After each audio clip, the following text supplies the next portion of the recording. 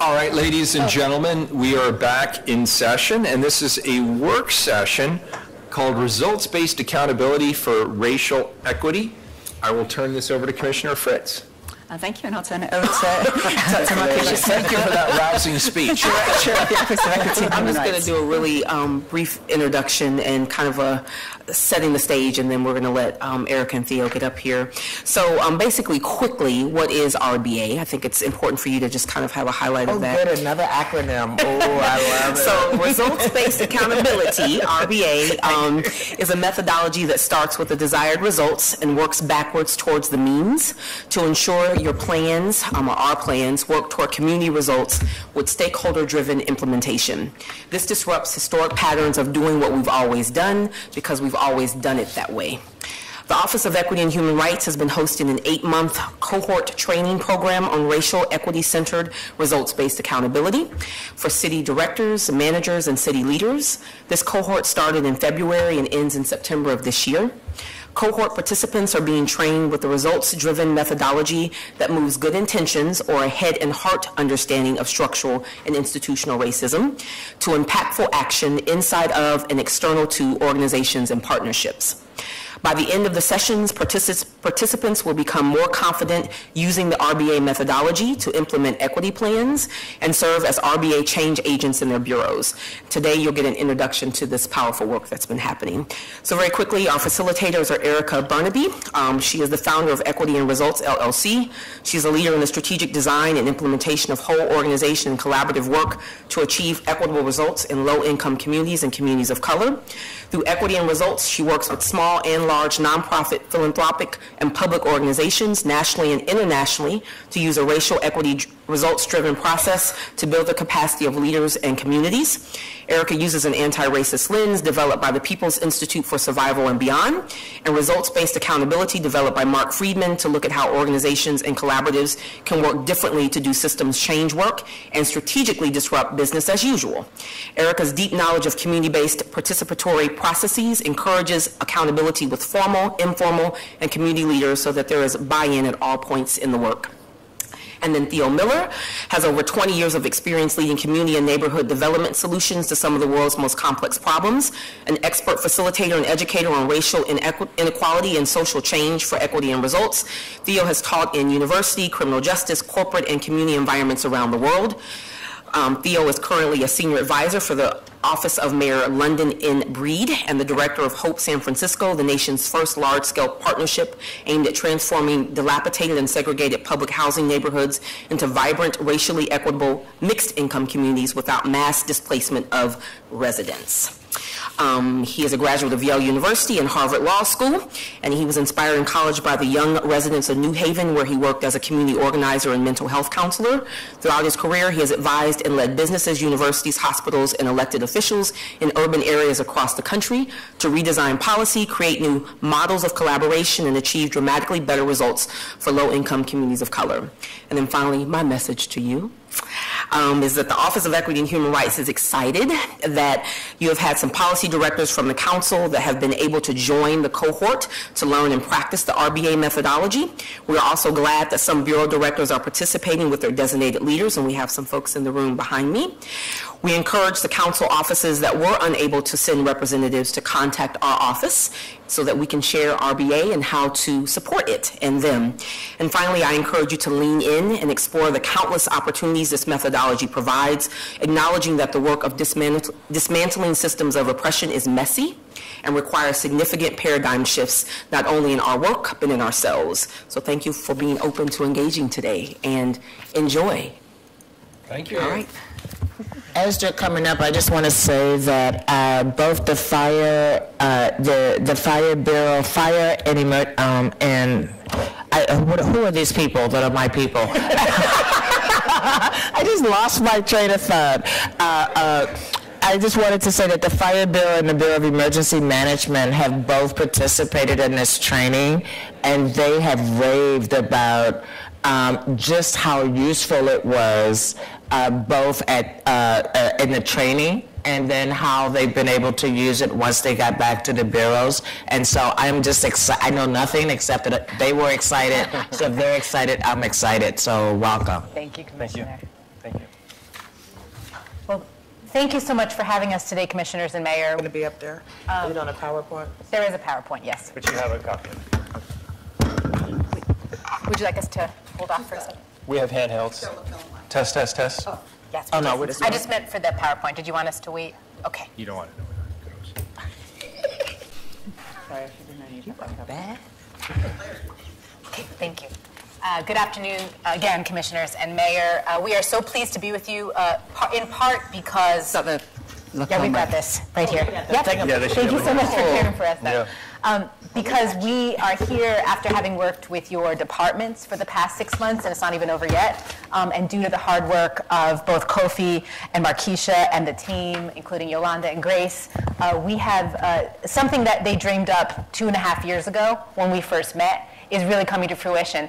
And at this point, Portland is ahead of the curve around the country when it comes to having departments at such a scale begin to think about this work collectively, especially when it comes to racial equity. And so we just first of all want to say thank you for having us, but also thank you to the people in this room whose vision we are actually facilitating rather than leading. And so thank you. Yeah. Introduce ourselves. Also, so Theo Miller, you have our bio. It is a privilege and an honor to be in front of you. I will say, just like Erica, worked with many mayors, many city councils, and it is unusual for a group as distinguished as you to take the time.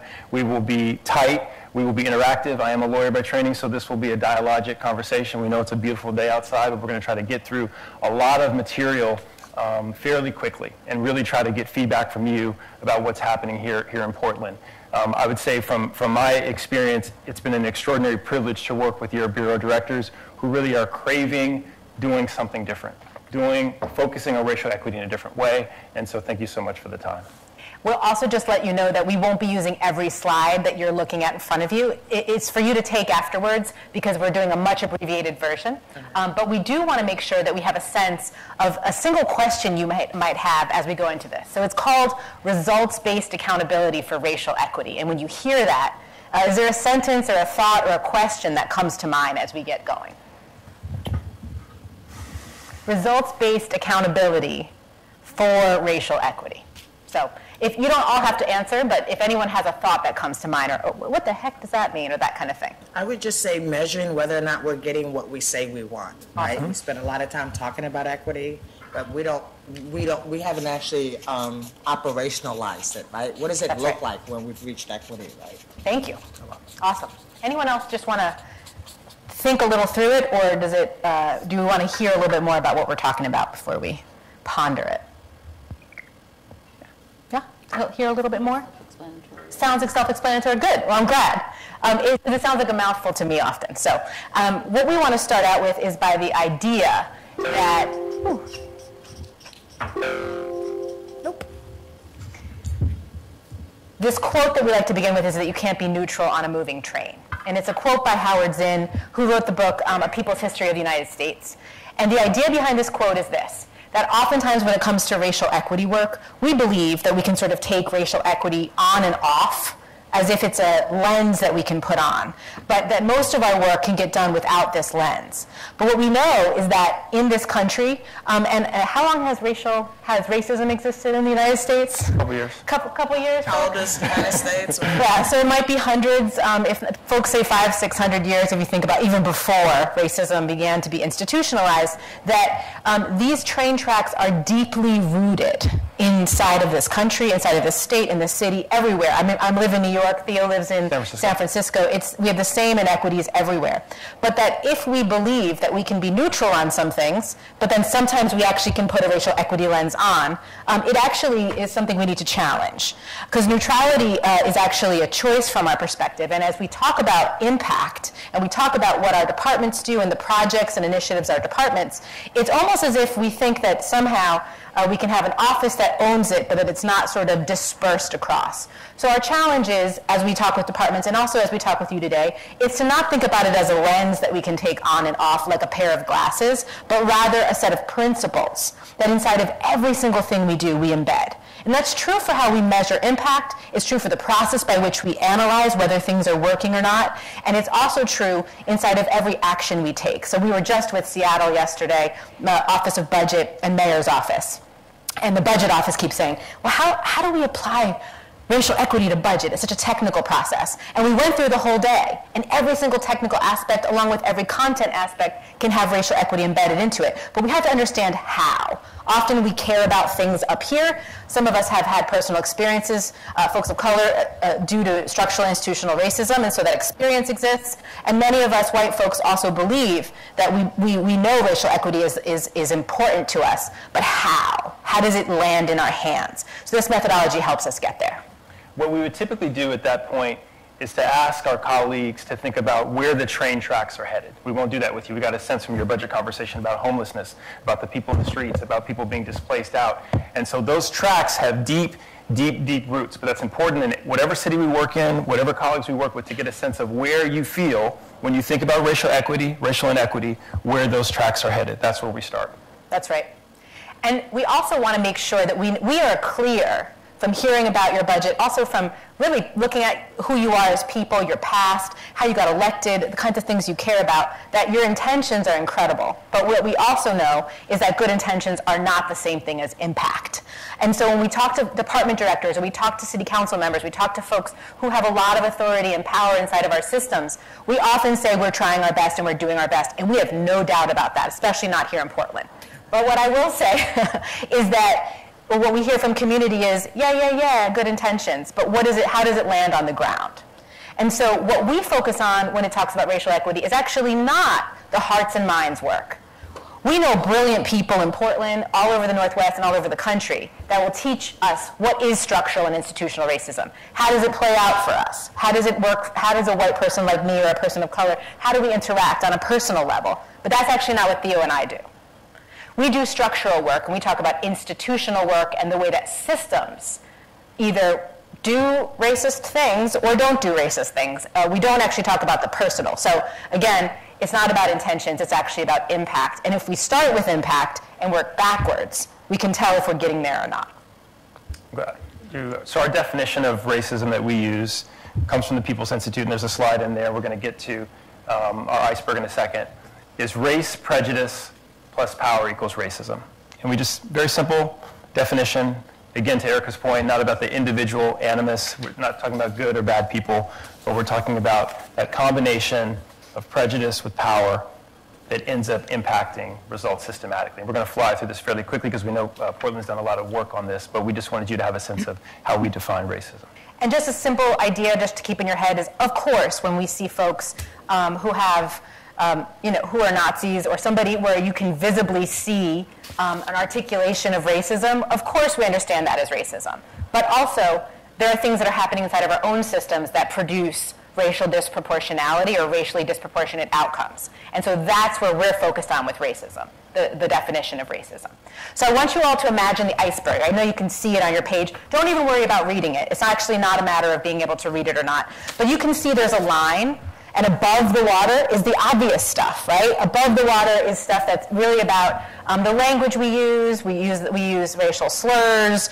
All the kinds of stuff that's obvious about racism. Like I said, if you had a Nazi rally in the street, it would be obvious to you. If. Right? When. That's right, Commissioner. Mm-hmm. That's right, Commissioner. Mm-hmm. When you have, that for us feels like that is what racism is. What we're here to say is inside of your systems that we've been working on for the past 6 months, we're actually focused below the line. Your department directors, all of their staff, are brilliant and well-intentioned and so committed that we're not talking about what's happening above the line. We're actually talking about what's happening below the line, which are the way the systems are structured, how those structures are held accountable or not, and who makes decisions. So we've been focused on the below-the-belt picture. Mm-hmm.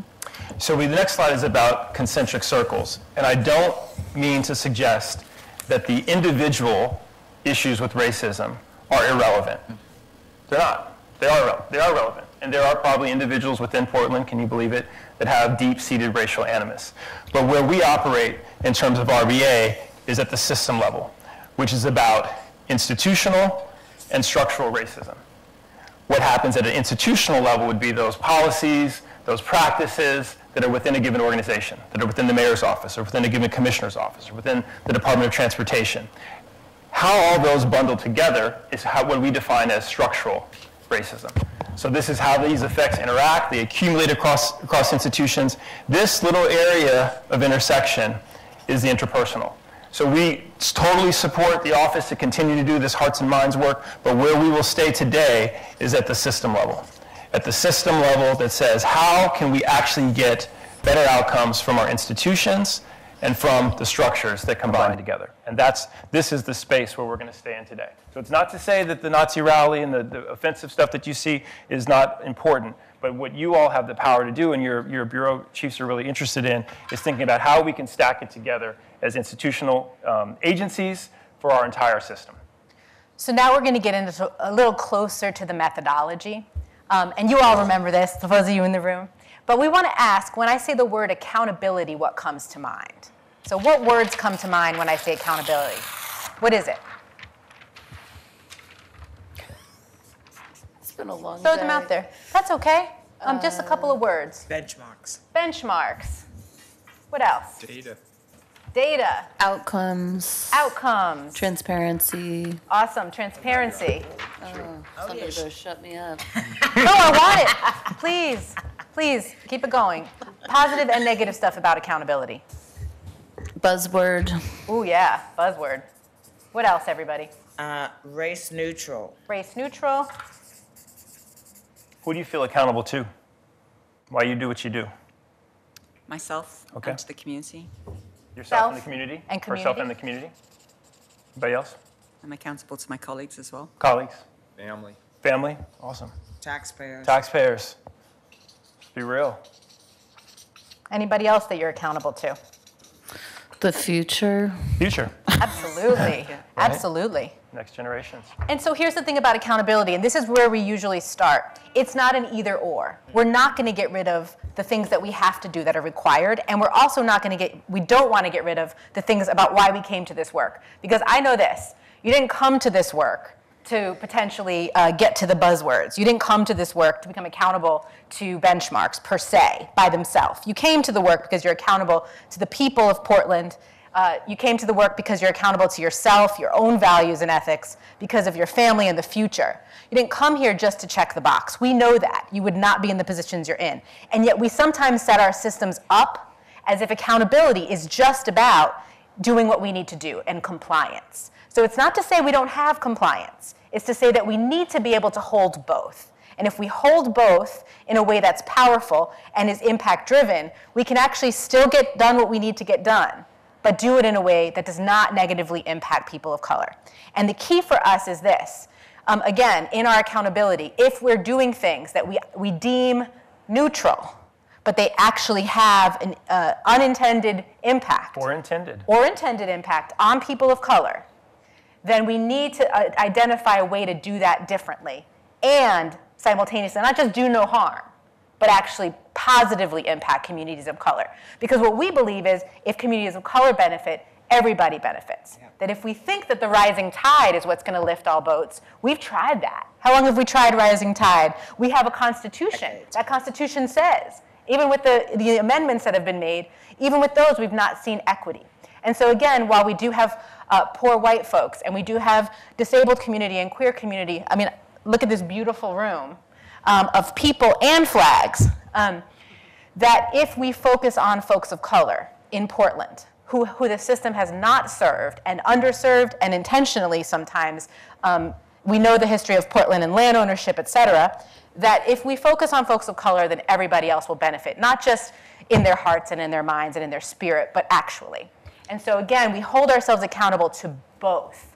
And as soon as we find ourselves going just towards compliance and that race neutrality, we come back. And so this methodology, it is complex because it allows us to do both. And I would say as we transition to the methodology and the tools, we have been thoroughly impressed by your bureau directors who have received this idea of centering race, frankly, in a community that has a small population relative for people of color. And so this has been an idea of really putting race at the center to get to inequality broadly that your leaders have actually taken on.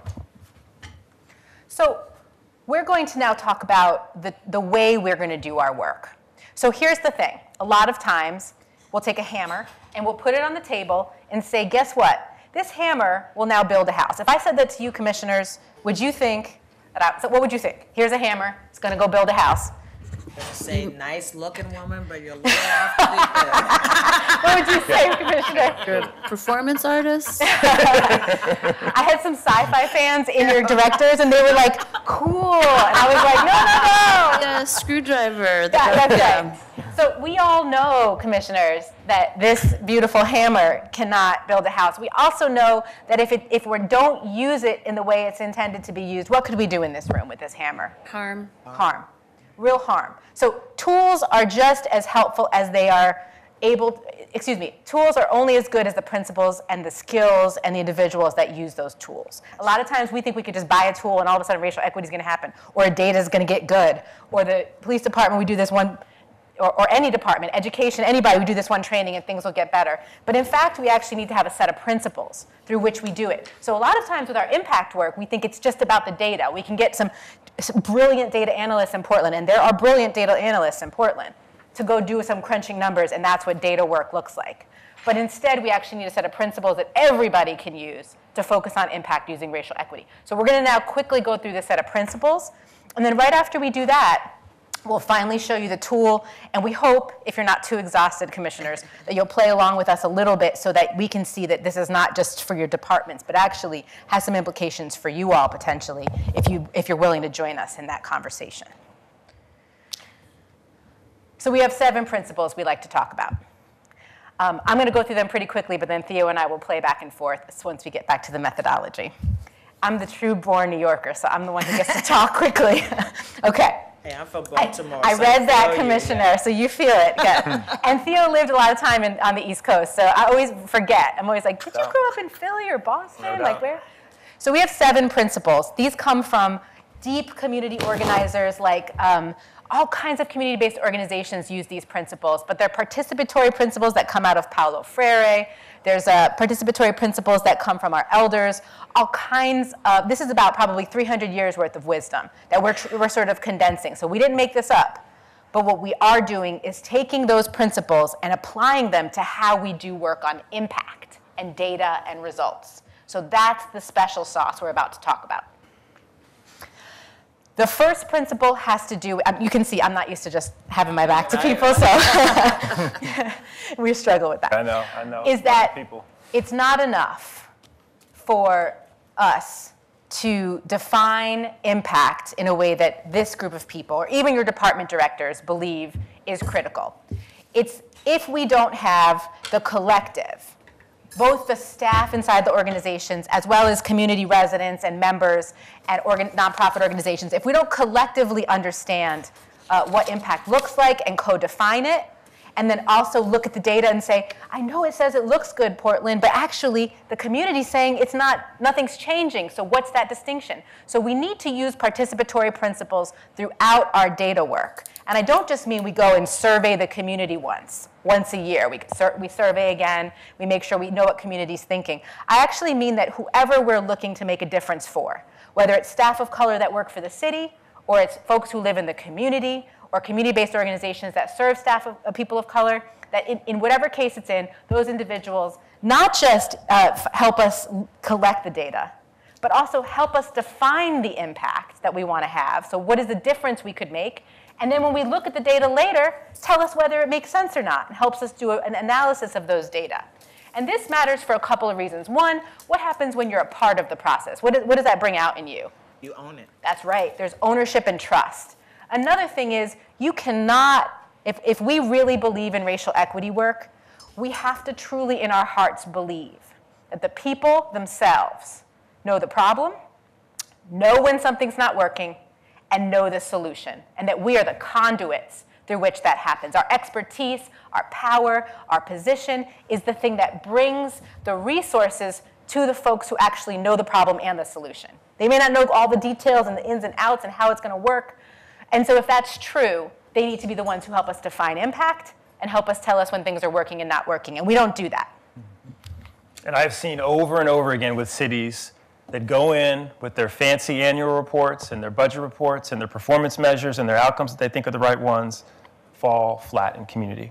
And if you actually are in conversation with community about the performance measures, you may actually say, you know what, and this was a wonderful exchange to see you great colleagues trying to figure out the cannabis issue, promise is kept.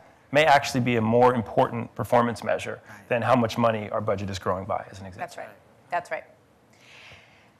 We'd like to spend more time, but unfortunately we can't, so we're going to keep going. The second is about punitive data culture. And this is really hard, because in order for your department directors and department staff to feel like they're allowed to be honest about what's really happening, they have to feel like when they bring that data into an environment that you're not going to freak out when it looks bad. So the thing about punitive data culture is as soon as we're born, we're given a number about our weight, about our length. I found out babies, you count their length. I had to learn about that because I don't have any children. So I was like, what's about this baby length thing? But anyway.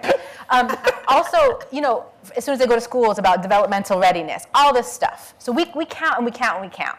The thing about data culture is that often the standard upon which we name things is not necessarily just a health standard that comes from knowing that a 1-pound baby is going to struggle. It's actually based on some assumptions we make about what's good and bad.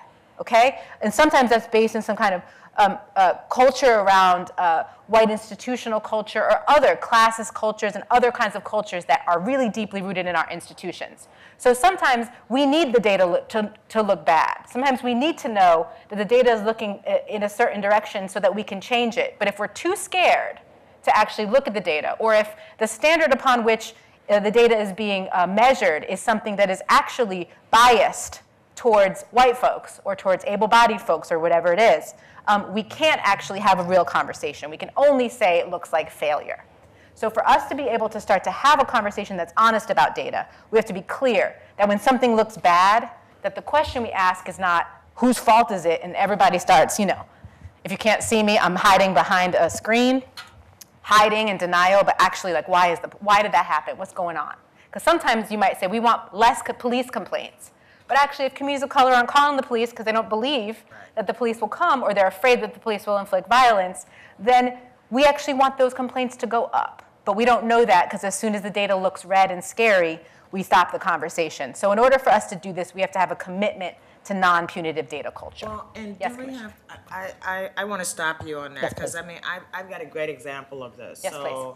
And I'm glad the mayor's on a break because, so the police bureau does these reports that show that 54% of the stops that they make with their gun violence reduction team are of people who are African American. We live in a city with a 6% African American population.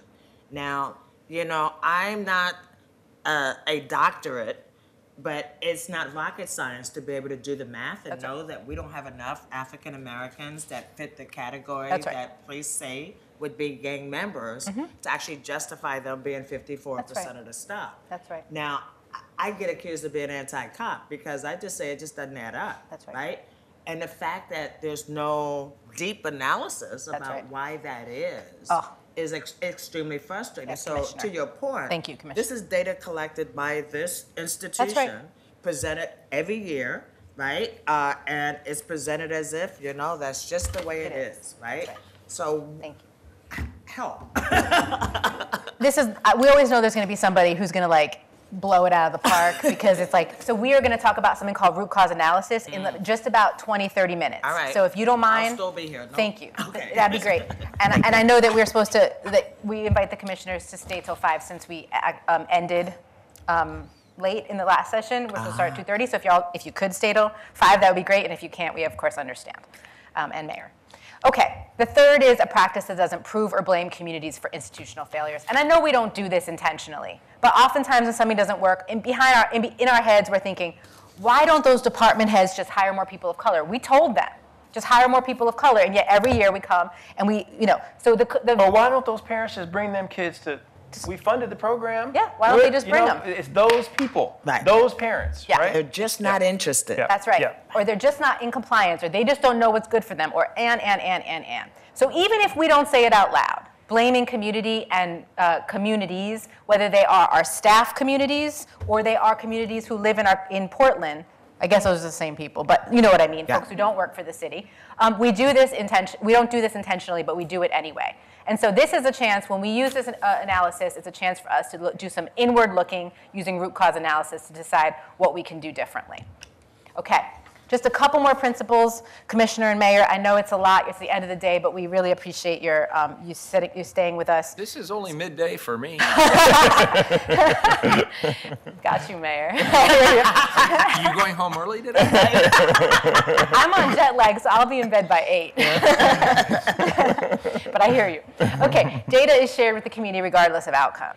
Say it again. Data is shared with the community regardless of outcome. How many times does the city do a survey, a needs assessment, an internal report, a focus group, and not come back to the community? It inflicts harm. It really inflicts harm. Even if the data is ugly, even if it's messy, how many times do you do a report, do you have consultants come in and not share it with the community? So this is a fundamental principle about the transparency, about not being afraid of the data. You have to come back to community with respect to the data. And when Theo says it causes harm, one of the reasons it causes harm is because do people know when something's not working for them? Mm-hmm. Like if your staff said, oh, thank you so much for that new system, it's terrible. Or if the community members inside of Portland say, thank you so much for the opportunity to apply, this policy looks great, except I can't access it. Mm-hmm. Like people know when something's not working. We don't know why it's not working necessarily, but we do know that we often don't share data, but people know anyway. And the other reason is, what do we lose when we don't share? When something doesn't work and we pretend it worked, what do we lose? Credibility. Absolutely, and trust. So again, we want to make sure that the community knows, whatever community we're talking about, whether it's internal community here with the city or external, that we share data. Get the answer to the next one. The fifth one, and this one is near and dear to my heart. We also, commissioners and mayor, I don't know if you often hear the term continuous quality improvement, but it basically means we use data in real time. And why might we do that instead of waiting till something's over? So you can make corrections? Yeah, so you can make corrections. Sorry, I jumped in. The mayor was going to answer. Oh, I'm sorry. Mayor, please. What were you going to say? So that you can make changes. Evolves with the changing need, or if you see you need a course correction, That's right. you have the opportunity to make it. Well done. Well done. Well done, commissioners and mayor. There's another reason that we want to do this too. And this is something when we talk about course corrections, we think sometimes that not making a course correction might just mean something's ineffective, right? So we try something, we try it, I'm coming towards you, don't worry, Markeisha. But we get to Markeisha and it hasn't worked. Oh no, okay, we might have lost some resources and this is taxpayer dollars, we don't want to waste resources. But the other reason to use data in real time, and I don't mean 100 more data points because nobody has time for that. I've heard you, Mayor. You all don't have time for that, and I know your staff don't have, and department heads don't have time for that. It's a couple data points, but the reason we need to do it is when it comes to racial equity, we're talking about people's lives. So making a mistake or not doing something you said you're going to do or testing something out without course correcting causes harm. At the least harm it causes might be trust. And you know that the community trust is critical. But it also causes harm because whatever is not getting done, that opportunity that's not happening, the training that's not happening to make staff more culturally competent, whatever you are intended with that action, if you are now not delivering on it, it is causing harm because whatever that is needed. We're a city. We're not doing luxury items. Y'all aren't producing iPhones, which some people might say is not a luxury item, but that's neither here nor there because we work in some high income places. I suggest another thing related to Yes, that, sir. and it gets back to the other ones. If you don't have the data on a consistent basis, then you're actually missing out on the community input. That's right. You're missing out on the community input that might right. actually offer you suggestions or That's course right. corrections or ideas on where things can be improved. If things become stagnant. That's right. Not only stagnant, but actually unresponsive, right? So again, we want to get out of this notion that there is like the base and then we move from there, that if we are not moving, we are actually doing harm.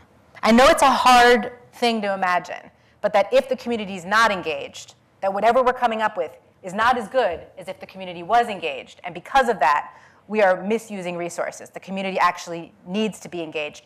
But even if it's not a community project, let's say it's a departmental head process, if the department heads aren't a part of the process and you're getting data in real time, you could be causing actual harm. Yes, Commissioner. I have one to add.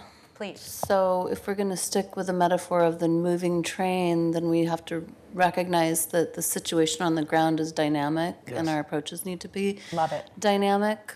I mean, we've made, the mayor's office and my office wrote a renewables resolution that was one of the most aggressive in the whole country 2 years ago. And sorry, Mayor, I think it's already out of date because Right. we have new data. Right. That's right. That's right. And it doesn't mean that the impact we want to see changes. It doesn't Right. mean that collectively the commissioners and the mayor plus all of the department heads can't come up with a central set of impact measures that you come together around. But to your point, Commissioner, how we get there is a constant moving And it target. doesn't mean that you have to have perfect data. Because oftentimes when we work with elected officials, like, well, Theo, that sounds all great, but we don't have the data. We don't have it now. We can't disaggregate by this. We don't know about our East Asian pop. And so we will get to the tool in a way that you don't have to have the perfect data in order to be able to do that continuous We improvement. never do. Never. Exactly. That's right, Commissioner. Well, and isn't that an excuse a lot of times Yes. for non-movement? That's right. We don't know enough about it yet. Let's That's put right. a study group together. That's right. That's right, right. Commissioner. Okay, just two more principles, and then I promise we'll get to the tool. All right. The sixth one, and commissioners and mayor, this is probably the most important thing that we want you to focus on today, is that we use root cause analysis to define what solutions we're going to use.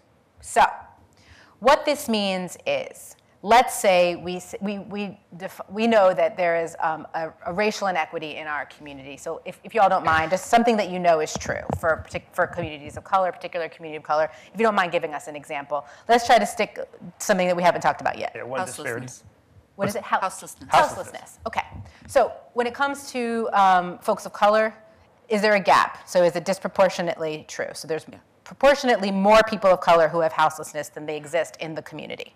Right, so maybe double, is it double houselessness?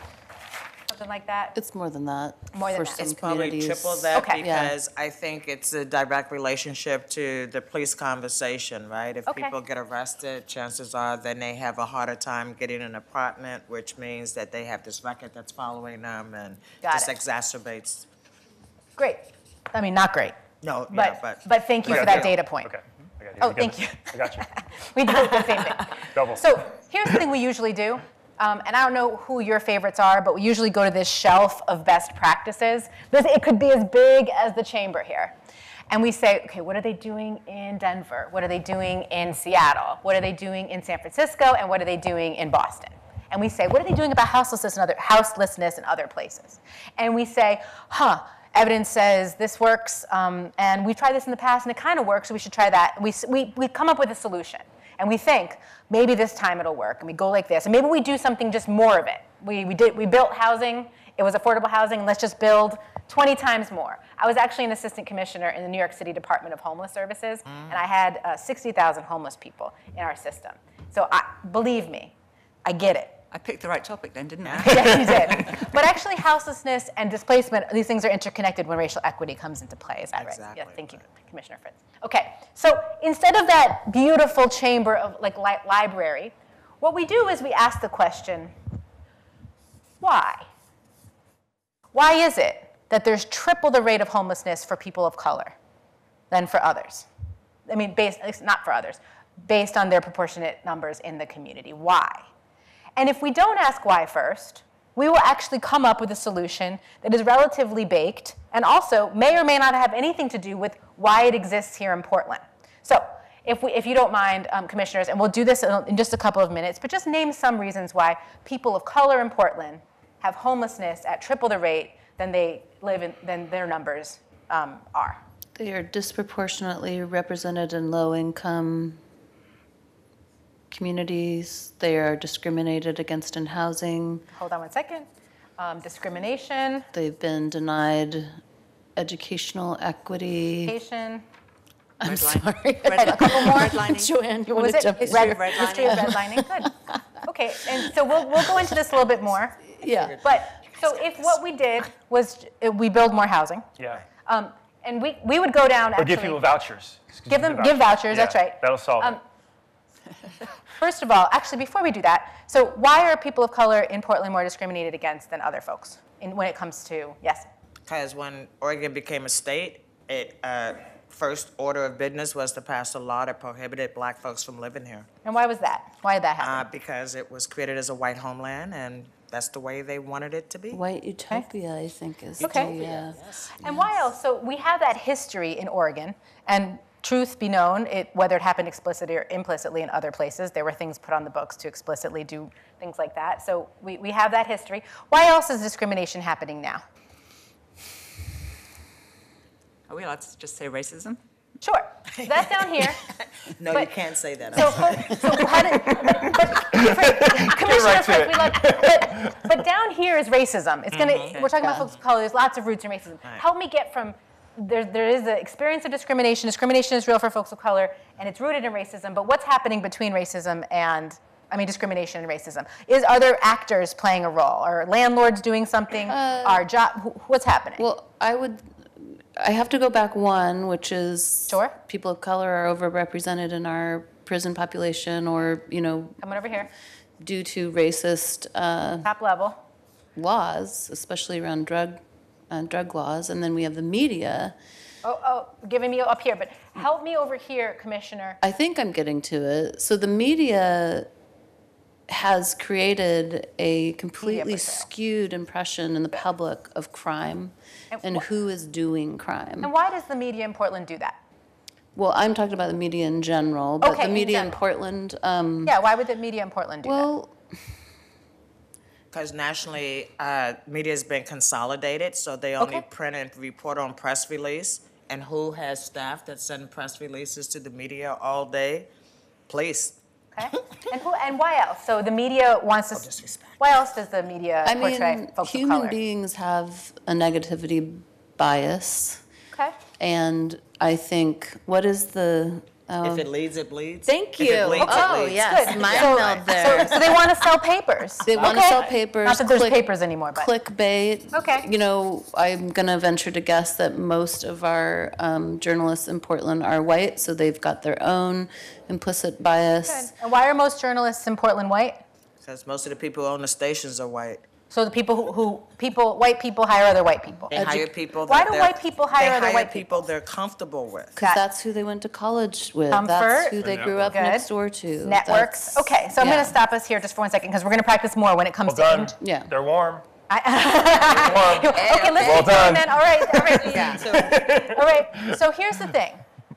We would do this for all of these high level. Why are folks of color more low income? And these things overlap. We're not trying to make it to sound like everything is clean and siloed. But we would come up with a list of whys up here for Portland specifically. And to your point, some of it is national in scope. And we would dig down. And Commissioner Fritz, is that, yes? Okay. Commissioner Fritz says, well, can't we just say racism? No. We can't just say racism. We actually have to go down a ladder. Because at each level is a potential location for an intervention that's related to the root cause. Now, this seems pretty big and macro when it comes to all of Portland. You all are at that level, commissioners and mayors. So the cool thing is we're with the right people for population level change. Your departments have actually just gone through a process, and we'll talk about it in a couple minutes, where they have defined all kinds of things at a very macro level, and we have the opportunity to actually put all of that together and say, what does it look like, not just for each department. We're going to talk about it in a couple minutes, but the key to this exercise is this. If we said, let's just say white folks hire other white folks because it's comfortable for them, or it's who they went to college with, it's just, this is something we know, we could actually change something about that.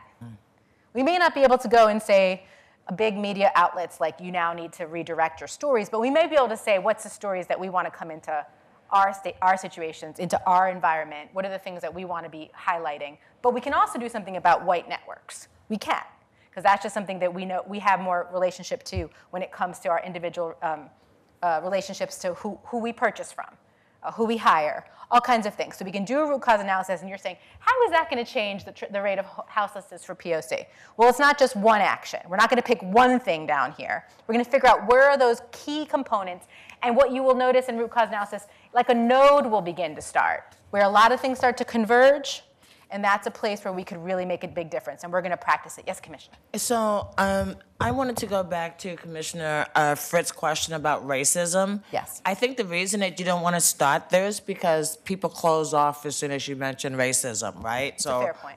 It's a kind of get out of jail free card. Oh, I'm not racist, so I don't actually have to listen to this stuff, right? That's right. Yeah. No, the reason I asked the question is also because that's a pretty broad term, and I appreciate you making us go through what are the steps to break that down, because it's also, just as a shutting off question, it's it's racism, so Done. good, we've got it finished. Right.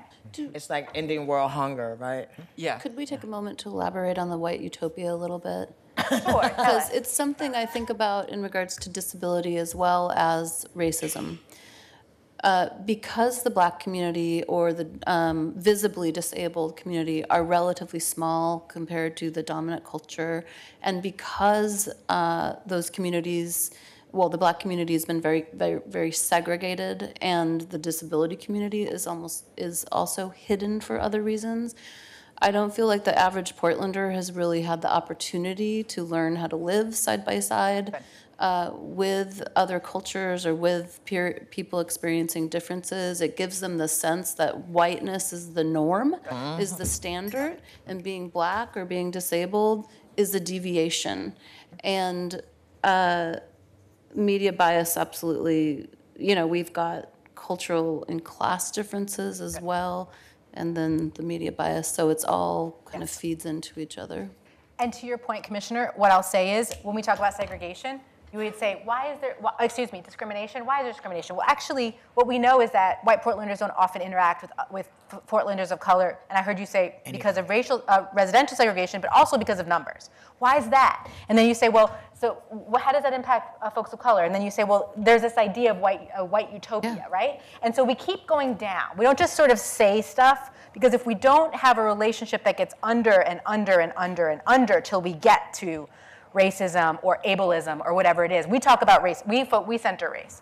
We believe it's a way that we can stop the displacement of what's happening, but we know there's intersectional views on this. But again, we want to go dig down in a very rigorous and disciplined way rather than just sort of spectrum. So I really appreciate that example. And importantly, there's not just one route.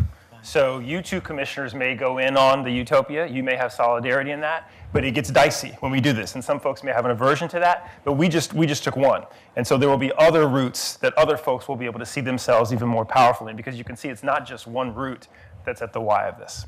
And sometimes a route is technical. That's the way we've designed the law. That's the way we've created the legislation. Why? We don't actually know why we did it that way, it just is. So if we know it's actually a technical thing, sometimes it's a little simple thing we can do as commissioners and mayor. And then other times it's something like, white utopian, like this, and that is a culture thing. That is something that deeply lives in our bodies and in our experiences, and that takes longer. And there's no doubt that the commissioners and the mayor can't do it alone. There's no doubt about that, but you have a role to play. That's the key about this kind of analysis. So we're going to talk about our final point, which is number 7, very quickly, but very importantly. And I will just raise up the brilliance of your departments and their staff for really being able to embody this, which is that we cannot talk about data in a really serious way without building trust and relationship. Because anytime we use data that's not built around trust and relationship, and it looks bad, it becomes this moment where we really want to hide from it, or we want to dismiss it, or we want to get away from it. But actually, when we build trust, we can embrace those negative or scary data points and actually do what we just did. Say, it's only 20%. We wanted it to be an 80%, and it's only 20. Why? And we dig down under it and then solve for it. Our communities have not been a part of the conversation, and so when data comes at them, it comes at them, and it actually looks like we are blaming you for the problem. Same could happen with our departments. Same could happen with the community-based organizations we work with. And so the key is, what's the relationship we build that's focused on impact, not focused on whether I like you. Yeah. We don't have to have happy hour. We don't have to come to your daughter's graduation. No. We have a relationship around impact and a commitment to it in such a way that we are willing to work together to actually make sure that that impact stays center. So relationship. And what do you do if you can't have that? What if you can't? Yes, if there's an entity that perceives its job to be just telling us what we've done wrong and blaming us for the data. The way we see the answer to that is that we start with who we do have. We actually begin with a little bit of a choir as a core group, and then we identify the partners we need, and that's actually step number 5 of the methodology, that have a role to play, even if we can't have them right away. Even if there's somebody that we can't stand. I've been in places where there's either the corporate sector or a particular nonprofit or a part of government where they feel like they are such naysayers, but without them, they are stuck. And so step 5 of the process says, who are the partners with the role to play? And we create strategies, sub-strategies to get those people to come to the table. It might mean that Commissioner has a relationship through your uncle in DC, or it might be that we just have to slowly, over the next 2 years, begin to have a conversation. And sometimes they're not going to be aligned with our ethics, and yet we need them to contribute to the impact in a particular way. So sometimes we give up on the ethic part, and we just say, can you do this thing? And over time, what we've seen is people do come to the table. And we have lots of examples, and we can share them with you about especially private sector and government partners who have been slowly able to join more as partners. But in the beginning, you start with kind of the core. Thank you. Because if you start a process where this is not at the core, you'll go nowhere. You'll go nowhere. So commissioners and mayor, are you ready for the actual methodology now? Yes. That was just talking about the methodology. Let us have it. Mayor, are you ready for it? Is it okay? Can we go there? Go. Crowd, can we talk about the methodology now? Are we good? Yes, thank you. Okay, you warmed us up. All right. Because again, we didn't want to use a tool, crash through these windows, and do some harm. We want to use the tool responsibly. Those are the principles for it. Okay. So a slide that says key ideas. The first key idea, do you want to do the first one? I mean, it relates to the principle. This is about decision making. This is not about reporting. This is not about compliance. This is about using the data that shows up through the tool to make better decisions. That's right. And also, just so you know, Mark Friedman created results-based accountability about 25 years ago. It didn't have a racial equity lens. So we've been doing work now for 10, 12 years now to embed it and use it. So now it's really good. But before, it was just RBA. So if you look it up, it doesn't have racial equity in it. So again, for decision making. Second, it's an ends to means process. Is there any reason why I can't walk throughout the room in here for any security reasons? Okay.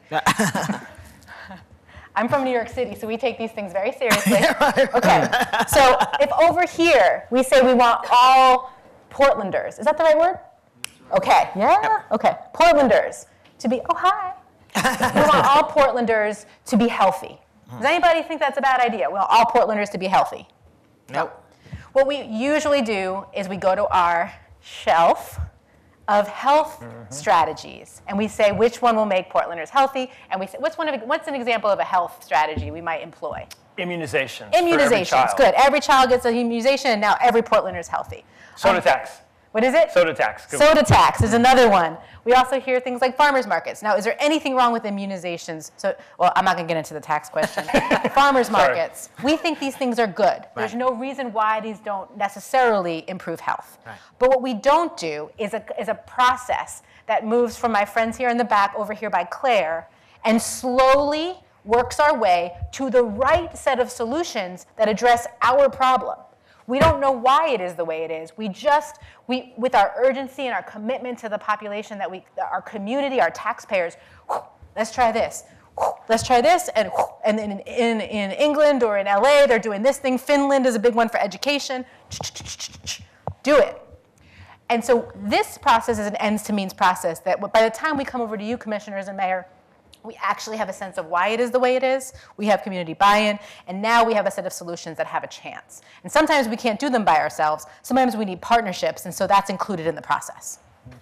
The second point we want you to know about is that RBA distinguishes between everybody, making a difference for everybody, all people in Portland are healthy, and the work that happens inside of the Department of Public Health, or a project level. So we call that population level, that's everybody in Portland, or performance level, something that's happening in emergency services, or the whole, anything that has a formal name is at the performance level. We don't want to confuse that. It's not fair to you all to say we believe that, for your departments especially, we want everybody in Portland to have a good education. And yet, is it just the Department of Education's challenge? No. Who else plays a role besides Department of Education to make sure everybody's well educated in Portland? Transportation. Transportation, who else? Parks and Rec. Parks and Rec. People that are not part of government. Help me think outside the box, outside of government. After school programs. After school programs, who else? Babysitters. Babysitters, Parents. parents, Families. coaches, Mentors. people that provide food in the community. Could Faith be the community. right? And so what we do is we often say, the city government is failing because education is failing, and we have a role to play in government, but actually this process allows us to see what's our slice of the pie, and then what's your slice of the pie. Let's come together, and we're gonna come together on our slice of the pie. We're gonna be clear about it, but it's not the same as population level change. We don't promise population level change by ourselves. We can't. We just said all those other groups are involved, so we have to partner. So it's different. Performance level says, okay, Commissioner, you have these 4 departments that are, how many does everybody have? Departments? It varies. I have 2. Okay, 2, 5, 3, whatever it is. Okay, here are your departments, and in each department, here are the performance that they are each responsible for that all contribute to education. Great, now we know, at least I know what my slice of the pie is, and so it distinguishes between those things. Population is everybody, needs a lot of partners. Performance is my slice of the pie. And commissioners and mayor, if people work together, we have to believe that the sum of the parts is greater than the separate pieces. If, who's in the house? We have, Mike, what department are you with? And somebody else, another department, over here. Yeah. If environmental services and Parks and Rec actually work together, it's not that 1 + 1 = 2. It's that 1 + 1 actually equals 3, or sometimes 5, if they do it well. So we have to believe that, and that's part of performance measure, and that's part of results-based accountability. We have to believe in partnerships. So if you don't believe that, if you think y'all can do it alone, I know you don't think you can do it alone. I'm pretty sure, because I see the kind of work that you do, but it's part of the process.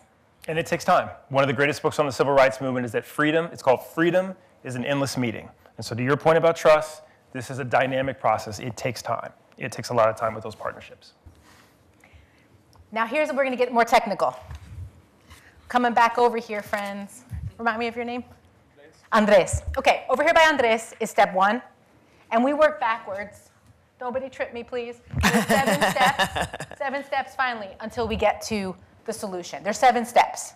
So your departments are actually at about, they're actually at the end of the first 7 steps. And they're now moving into performance. Okay? And we're about to go share those tomorrow for 2 days. We're working all together to look at what's their population level 7 steps. They've already built them all out, compare them, say where are the commonalities, and then dig into their real work. Okay? That's what we're about to do. 7 steps, but there's 3 primary questions. And again, if you don't remember anything besides root cause analysis, which we just did, we hope you'll remember the next thing. I love this part. I'm just going to breathe for a second. Favorite. This is the first question you'll see at the top of the page, on the second page. Next page. No, you're at it right, Commissioner Fritz. Yeah, that one right there, right here. This one right here. No, yeah, not the picture, right here. No, that this one. Yep. The first question asks us to be clear about how much stuff we do.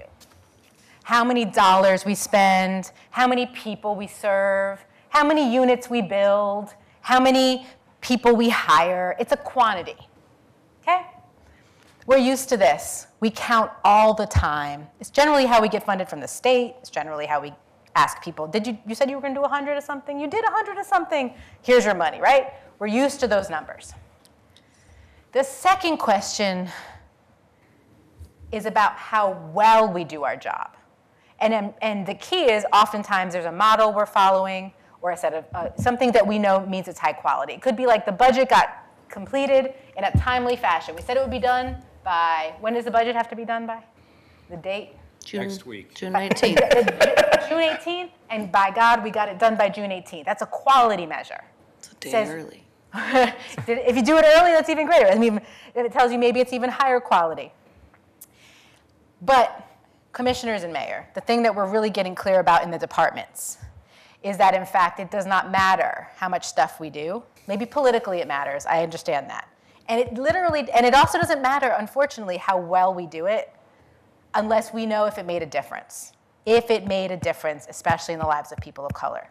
And so the key for us is to stop measuring success based on quantity and to begin measuring success on whether or not people are better off as a result. And sometimes we get tripped up because of the political expedience and the urgency of our work, and we believe in it so deeply, we want to be responsive, but we're only counting how much we do and how well we do it. And so it's difficult because often that requires time. It requires asking people, hey, Commissioner, if I did a good job, how would I know it? And you're the client, right? Right now, you all are my client. Therefore, you would have to tell me what it means if I did a good job. The client, the community tells you, this is what impact would look like, or your staff would. But again, it doesn't matter how much we do, and it doesn't matter how well we do it if it doesn't make a difference in the lives of people or departments or staff. It does, and it's a very hard transition. Particularly people of color. That's right. Right? And so if you think about the route where you all went, and amazing city, Portland. Amazing city, San Francisco. Highest performing school district in the country. Beautiful, glorious city.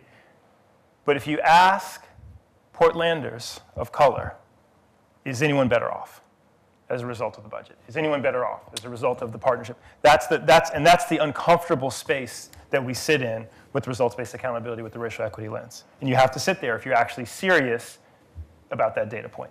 Right. Is anyone better off? Because you can, smart enough to talk yourself into how much, it's a $5 billion budget, it's early, it's on time, deficits, all these different things. We asked 100 people. We asked 100 people, we did community meetings, we did that, just like the mayor said, but what he's getting blown up on his phone is different than what people are saying in the chambers. And so who actually is better off as a result of it? And who do you listen to answer that question? That's right. Yep. And we'll get there. We're going to practice that a little bit on performance measures. It's a great question. It's a really good question. I'm going to write that question down. Because oftentimes the loudest voice in the room, the gatekeepers, yes, the folks who have access to the community are the ones who get what they want.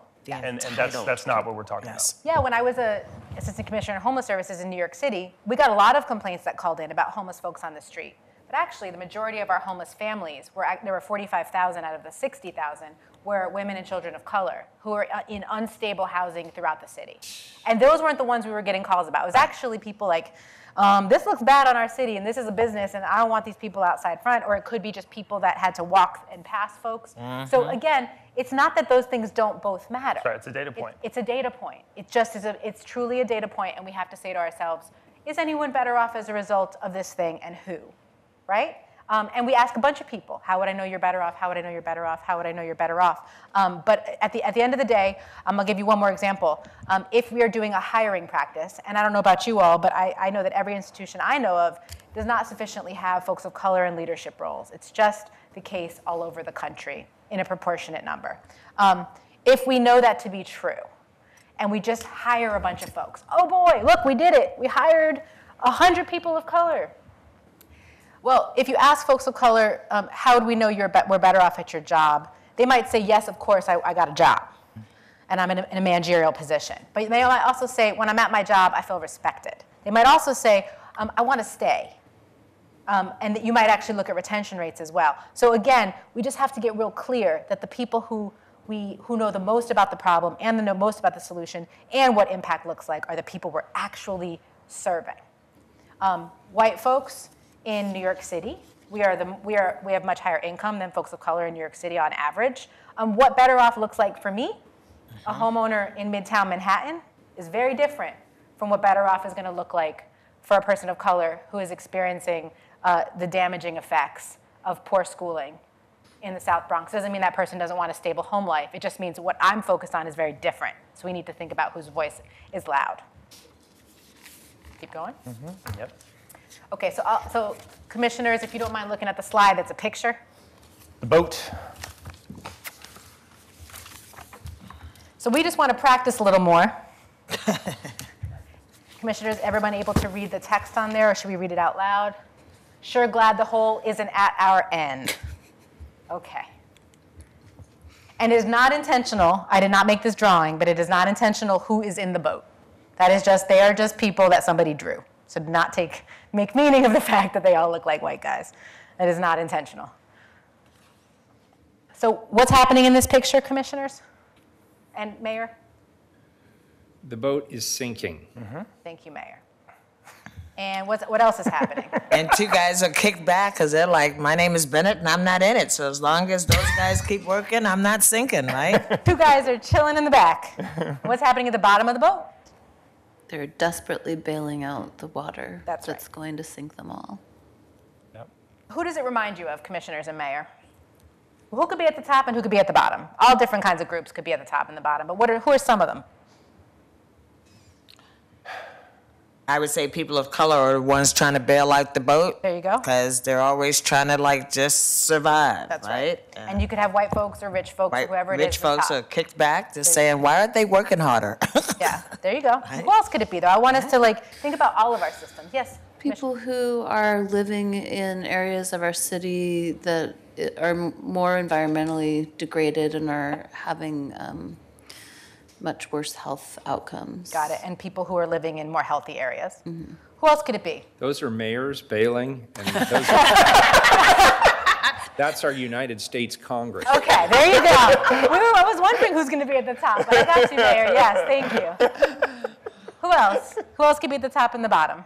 Renters and landlords. Renters and landlords. Yeah. Who else? I'll let you know, commissioners and mayor, that sometimes we had in a room of managers and and staff, people saying, those are the managers, and here's us down here. I also heard different departments say, there's public health and there's education, right? Two different departments. And even in one department, there's the budget office and there's the folks that are delivering service or whatever it is, right? So even inside of our dynamics, we can see how this stuff could play out. But what's not happening in the picture? Not everyone is contributing to the solution. What else is not happening? They're all gonna die. They're all going to. That's right. And how long could that boat stay afloat? As long as those guys' arms don't wear out. In the front, And what happens if they wear out? Systems level. What happens if they wear out? Or if they wear out, then they're all going down. But you can replace them. Right. At a systems level. Right. What else is not happening? Boat's not being rowed. It's not going anywhere. That's right. Anything else? Nobody's coming in to help. Nobody's coming to help. These guys aren't asking for help. They're not asking for anything. You know what's not happening? They're not asking the question, why is the boat sinking? Right. They are just doing what they do. Right. And what they've always done. My mom is a social worker. She has always been bailing folks out, in fact. And actually, but her clients would say she's sort of at the top of the boat.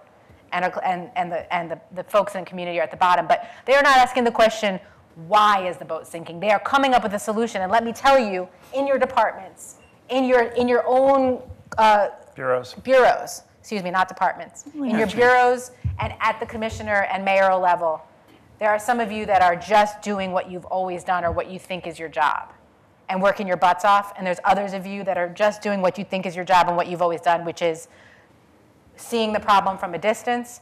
And either way, that's a solution, FYI. Those are strategies, that kind of distance, that kind of working your butts off and sweating. And I heard you say, Mayor, my day is going to end like in 5 hours, 10 hours from now, so don't even worry about me. But what we're not doing is saying, why is the boat sinking, before we come up with a new solution. We don't know if communication will help. We don't know if they need to move some bodies to the side of the boat, level it out. The bottom of the boat could be completely taken out by a shark. Could be a tiny little hole. We could just stuff it and get going. We don't know what's happening because we haven't asked, why is the boat sinking? And so that's why root cause analysis is critical. We just wanted to give you another example of it as we move into the full methodology to remind you that better off measures and root cause analysis, this is a data point. If we look at the data in Portland for people of color, folks of color are sinking. And we are not asking enough, why are they sinking? We are just moving into action. And it is harming folks. And when certain folks of color are continuously bailing themselves out, there's only so long that can happen, because at some point those folks of color have to leave the city. And we know displacement is not in your agenda. That is not what you're here for. So we need to ask that question seriously.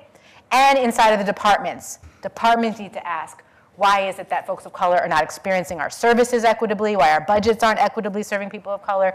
Why? I'm looking at all the faces in the room. Staff retention. Staff retention is not serving people of color. Why?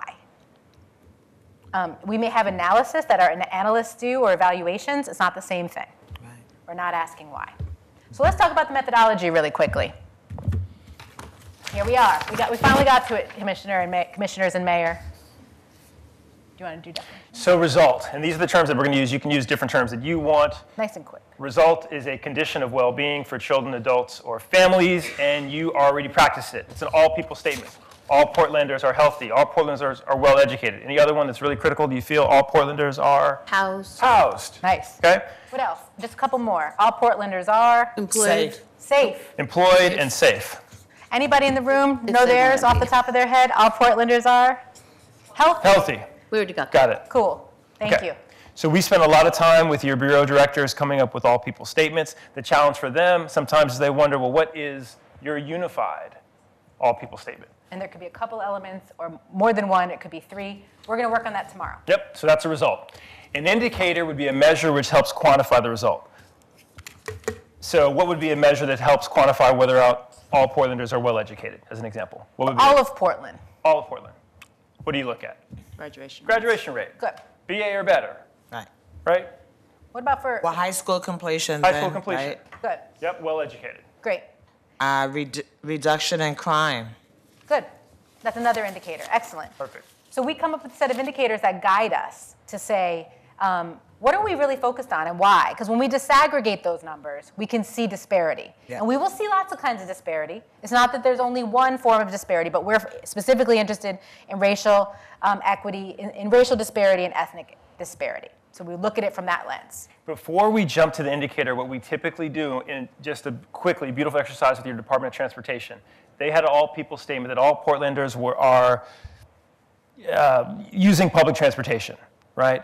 And so what we ask folks to do is to take a second and to pause and to say, what would it look like if all Portlanders Could get where they wanted to go. That's actually the one. are getting where they want to go? What would that actually look like? And before you say it's the percentage of people who are using bus or rail or whatever, people just reflected. It would be, we would see black and brown people walking. We would see Latinx people riding their bikes. We would see people smiling in parts of the city where they're not smiling, right? So you get into the space, you start with your results statement, but you actually have to embody what would it look like in Portland if all people were fill in the blank. And so that's the exercise to actually get to the result.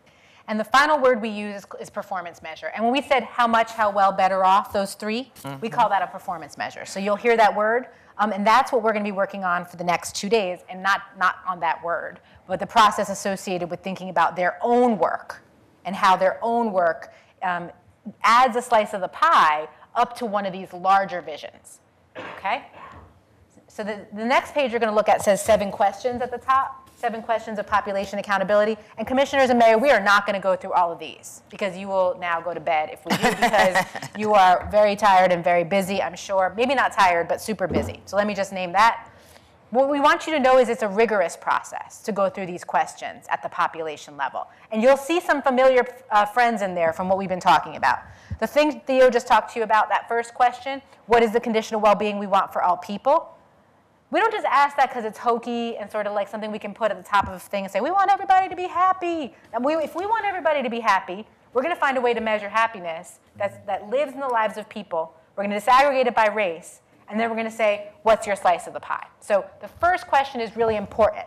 And you all struggled with it sometimes because you wanted to say, in my agency, we want everybody to use this particular thing, we want everybody to get their immunization for their kids for pre-K. But we're talking about something that's a little bit bigger than agency level. So they had to think outside the box bigger. And they came up with a lot of the same stuff. A lot of people had the same vision. And you'll see there's a set of 7 steps, but you see that 4th bullet there. That's actually what we talk about root cause analysis. That's what's the data and what's the root causes. So at that point, your department heads are actually digging into, so why is it that people are spending over 30% of their income on rent at disproportionate rates, especially for communities of color and new immigrants? Why? And they dug. And they probably argued to some extent, I'm sure, or they got hot inside of their bureaus thinking about this. We came back, we talked about it. Again, why? And why do we ask why? Because that's the location of a potential solution for that department. And again, you can see we would keep going down, and we would talk about how we're doing, who are the partners with the role to play, bullet 5, what could we do, and then finally, bullet 7, what will we do? What are the solutions? Now, you're like, but Erica, they all have racial equity, or they all have racial equity plans. We all know that racial equity is key to our work. This forces folks to embed a process that's ends to means. The key is do not pick a solution until you know the roots of the problem. And this allows them to see the systems level roots. Yes, please. So how does this tool address racial equity? Because again, if we're not intentional, it doesn't happen. Well, perfect segue. So please go to the next page. Okie doke. Now we're going to practice with you all. You got 15 and then 15. Okay. So I want you all to think about some function of your work. It could either be something that you're working on, a policy that you really think is going to help folks of color, or that you want to implement and you want it to help everybody, but you know if you don't focus on folks of color, it won't help. So I want you to think about something that you're doing in the city, something that you're working on. You don't even have had to start it yet. Just an idea, or it could just be from a specific commissioner, something that you're interested in working You on. want us to share it? Yeah, please. So next week, I've got a policy package called FAIR coming out. It's fair access and renting, and it's aimed at decreasing barriers for people that have them in accessing rental housing. Awesome. So we're going to use a mini process to talk about how racial equity is embedded into this process. A short answer to your question is the principles that we talked about at the beginning. At each point in this process, we are checking what are the assumptions people are making. How does that root cause analysis dig down into the sort of upper levels of racism? Who are the partners we need versus who are the partners we have, and all of that good stuff. So we're about to talk about that in a second. Let's talk about fair access and renting. So let's look at the first question. Who do we want this policy to impact? Who is the client of this policy? The beneficiary, however you want to think about it. It is all renters, but it's specifically aimed at people of color and people with disabilities. Okay, so we want to look at all renters, but then we also want to disaggregate that, right, by people of color and people with disabilities. Okay, so if fair access and renting worked, now I want you to look at the second question. And actually, I don't think there's numbers on your No. thing, so I'll just ask you the questions. But we can count down the 2. Oh no, I meant like page. No, I don't want you to do that because that's going to be hard. Okay. How would you know that people of color in Portland were better off as a result of FAIR? Let's do a poll now. I would like everybody, if you don't mind, commissioners and mayor, you don't have to participate, of course. For each one of you, I want you to think for just a minute. How would we know? Do y'all know what FAIR is? Y'all know this? Okay. Oh, gosh, yes. Okay, good. I know what it is too, so we're in good shape. How would you know that people of color in Portland were better off as a result of FAIR? So just think about it for 30 seconds, commissioners and mayor. Just for people of color right now, and then we'll do people with disabilities.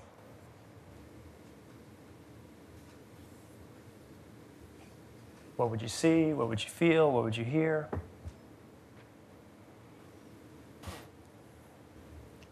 Okay, 10 more seconds. Yes, please. Yes, please. Thank you, Mike. Okay. So commissioners and mayor, if you don't mind, if you don't want to share, you don't have to, but how would you know? So anyone can start. Our neighborhoods will be more diverse because more people, and specifically people of color, will have greater access to housing across the whole city. So racially diverse specifically? Yes. Okay. Is there a particular neighborhood where you would see more people of color that maybe you don't see right now? Or would it be more that Place they're police mixed? Portland. Yeah, I mean, I could. That's good because you get more That's- like when I think about my 15-month-old, you want this to be in like how you would actually see it. So you would literally see more Yes. Asian folk or black folk or brown folk walking around in every neighborhood other than East Portland. Good. So you'd look at it by neighborhood, perhaps? Yeah. Okay, good. Commissioner Fisk, did Awesome. you come up with something? I don't have an answer because we don't have a baseline number. Okay. So it's No, that's not. okay. But do you have a sense, if you imagine something, just get qualitative. Don't worry about the quantitative. Don't even think about what you currently can measure. I just want you to imagine it. How would you know? And you don't have to go as well, but anybody else want to imagine? What would you know? What would you see? I would suspect that we would have greatly reduced the people of color that were arrested for being homeless. Because they wouldn't be on the street, so therefore they would not be arrested for crimes associated with being Thank you poor. so much, Mike. Perfect. Reduced fair housing claims. Good, thank you. Percent fair housing claims. Anyone that, did you want to go, Commissioner Fitz, or you're going to pass on this one? Okay. Let's just start with these three. Anything that's, think about anything qualitative. Qualitative, I just mean that it's not something you can count in hard numbers. It's just something that somebody might feel, experience, have an opinion about. Folks of color in Portland might feel something or think something different. Like, how do you know? It sounds like you're introducing it. You're going out on a limb to introduce something that sounds like it may be a little controversial. So how will you personally know that this was worth it? This was worth the political capital that I In spent? addition to these things, personally. And What will 2 you years say? of your life that Yeah. I hope that people of color will recognize that the council sees, cares about, and is working to address disparate outcomes and discrimination. I hope that after facing a lifetime of discrimination, they might feel more empowered to access housing in places where they may not have in the past. Yep. Good. Any other thoughts? Yeah. Yes, Commissioner. I would say that I would think that if FAIR worked as intended, there would be more suits, discrimination suits against landlords who are discriminating against people of color today. So I have a question. Is that similar to what the mayor said about The mayor claims? thought it would go down, but I think if it works, I mean, That's maybe we perfect. have No, no, different no. measurements, but for me, Good. it would go up because people would feel empowered, and therefore, if they were rejected, they would want to know why, and if they didn't like the answer they got, Cool. they would actually take the next step. Good. To Excellent. make sure that their rights were being protected. And here's the thing. I did this tricky thing with the mayor's thing. I actually just put percentage. I didn't say up or down. Right. And the reason is because whether it goes up or down, what's the question we want to ask? Is Is it helping? No. Or- Why? Why? Why? Right. Okay. It's only why. Right. We cannot make assumptions. We don't know why it's going up or down. We actually have to ask the question, why is it going up or down? So we have to find out. It could be a good thing, to the mayor's point, that it's going down because maybe it spiked, to your point, and now it starts to go down because people actually are experiencing better housing. It could be that trust in government goes up, so it spikes. And then it starts to go down because the quality of housing and opportunity and all that. So again, we want you to imagine that the client is the POC renters. The impact could be one or more of these performance measures. These So are your better off. Yes? I do have a couple more. Yes, then. please. Please. The number of people of color in rental housing and the number of people of color being successful in their rental housing and staying there.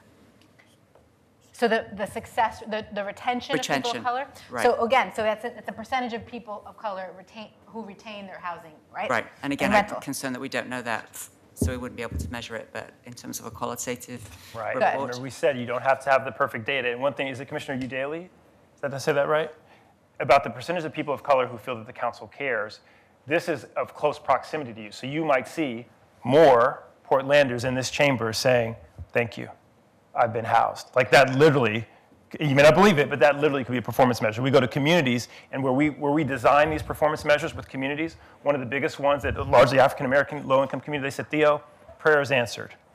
Percent of our prayers answered. Yeah. And to your point, like, well, we don't have a baseline. Trust me, we didn't have a baseline for prayers answered. But it's the performance measure that the community cares about. And even if you don't have a baseline, then you start from zero. We may have some kind of baseline on how many people of color are technically homeless because they're living with friends and families due to barriers to housing. That's right. So that could be measured that way. I Good. also believe it's going to make our community safer because it will decrease recidivism. It will help people be successful in their lives. Great. So So I don't mean to cut anybody off, commissioners. Yeah, You guys are that's fine. so prolific Yeah. and wonderful, and I appreciate all of what you're giving. I want to just now name a couple of next steps that are really hard. Okay. So if you look, the next question is, what's the quality and quantity? And you, like I said, you all know those numbers are pretty easy to come by, so we're not going to practice that. But the fourth one is actually about the data and the root causes. And so this could be just as easily an example. This is about a specific policy, or is it legislative? Is that, it's a policy? Okay, good. So this is about a specific thing, but it could just as easily have said percentage of staff of color who, a strategy to retain staff of color. It could just as easily have been a strategy to make sure that the budgeting process includes more voices of community CBOs from the nonprofits, whatever it is. So let's pick one and guesstimate. Don't freak out, Commissioner Fritz, please. Don't kill us. Red, yellow, or green about how it is right now for people of color. Red, yellow, or green. So when I say red, it means it's not good. Red. Yellow means okay. Green is it's great. And if it's green, then we actually have no problem, so we don't need to worry about that. No, we actually agree. Okay. That we have a problem. It's a red problem. So which of the metrics do we want to say has a red? Currently, Which one? Yeah, currently we have racially diverse neighborhoods. red. Red, okay. All of them are red. Maybe, okay. POC are arrested for homelessness. Big Red. problem. Okay, red. Okay. Fair housing claims. Red. So We know that? Well, I mean, we know that fair Yes, we do know that. Yeah, We Okay. do know that. 25% of, Okay, Yeah. POC feel that council cares. Now this is for all of you because this is actually not just about This this. is red. red. Yeah, except for a couple. You all can have difference of opinion about that. I think it's red. Okay, so we have two reds. Not sure. No, I would say it's yellow. It's yellow, and then Mayor. Not sure. Not sure. Okay, so we have an orange. A dark orange. And sometimes when people don't know, you all remember how hard this was. When I said to you, you don't know, then I'm going to give you a red. Because red just either means we don't have the data or it's a problem. It's also a problem if we don't have the data. So we just give ourselves a red or a zero until we get the data. And again, it depends on who you're asking. That's Because right. if you ask white people how people of Yeah. color are doing, they'll tell you they're doing just fine. That's right. So that's why it's POC feel that council cares, not white people think council cares about POC. But if you ask Latino Network That's or right. NEA or somebody. And you may break it down. You may say you may have differences in terms of community who've been served differently. Okay, so you might want to not just. We don't like to just say POC, but for the purposes of expediency, we do. But not in general. We don't do that. Okay. How about POC feel empowered? Okay. POC are retained in their rental housing currently. I don't know. Don't know. Sure. Not sure. Okay, red. But that's an unsure red. And then percentage of communities that are safe. Let's break it down by communities. I don't think that's expressed quite right. I guess just like, Is that an index? I'm measure? anticipating a decrease in crime, which I described as Good. a safer community. Okay, so currently crime, is it crazy here? Like, is No, there lots of crime? I'm going to say it's a yellow. Okay. I would Yes, say a Commissioner? safe community is a community where you know your neighbors, right? Okay. Which has absolutely nothing to do with police or Okay, so we'll do both of them crime then. rates, right? If you know your neighbors, then that's a Good. community that has cohesion, right? So we have those two different metrics. So we might just, you get the point. Yeah. Now, next step, everybody. Now you can see it in parenthesis, overall root causes. Let's just pick one, okay? And you all remember this process, but actually now the commission, the council and the mayor are a little bit ahead of you all, so don't be sad. You're gonna do it for all day tomorrow and all day the next Never day. happens, right? So let's pick one. And since it's your project, I'm going to ask if we can, somebody else picks one, but then you contribute again. So something that at least most of you can say, why is it the way it is currently? Which one do we want to pick? Commissioner Fritz, Mayor. Come on, guys, I can't pick one. You gotta pick one. Why don't you- Yeah, Racially diverse neighborhoods. racially diverse neighborhoods. Okay. And what about you? Which one would you pick? Hey, that works for me. Okay. So now you're like, but Erica, you just made us pick colors and blah, blah, we don't have the data. No, it's okay. We don't need the precise data to know it's red. So do we want to talk about a specific neighborhood? Or do we want to talk about neighborhoods in general? Well, we could make sense to talk about Northeast Portland, which has gone from Northeast majority black to minority black in 25 years. Okay.